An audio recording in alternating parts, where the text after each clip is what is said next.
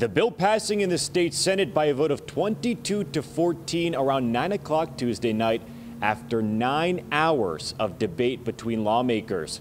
But opponents of this bill say this fight is not over yet as they plan lawsuits. And the measure is adopted. The smack of a gavel making the vote official.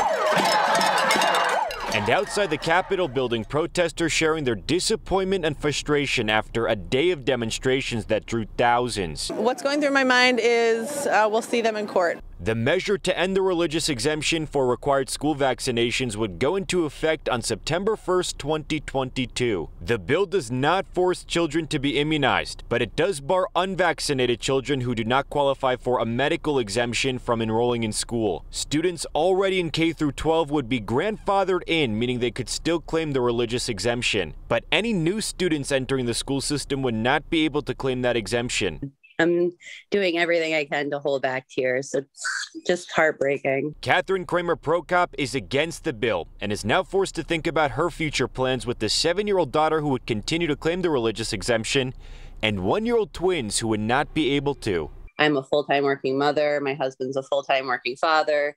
This will affect one of us. We'll have to change our careers to stay home with them. Opponents also argue that the bill is discriminatory and takes away a family's choice to do what's best for them. But on the other side, supporters of the bill call it a win for public health.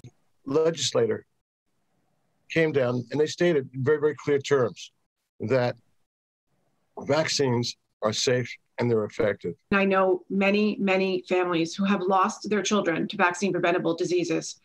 Several families came here and testified during the marathon hearings saying that they were moving to Connecticut because they were avoiding the exemption laws in their own states. Those families now will no longer think to move here because they know that we also protect our children when they come to our daycares and schools. Reporting at the Capitol, Angelo Bavaro, Fox 61 News.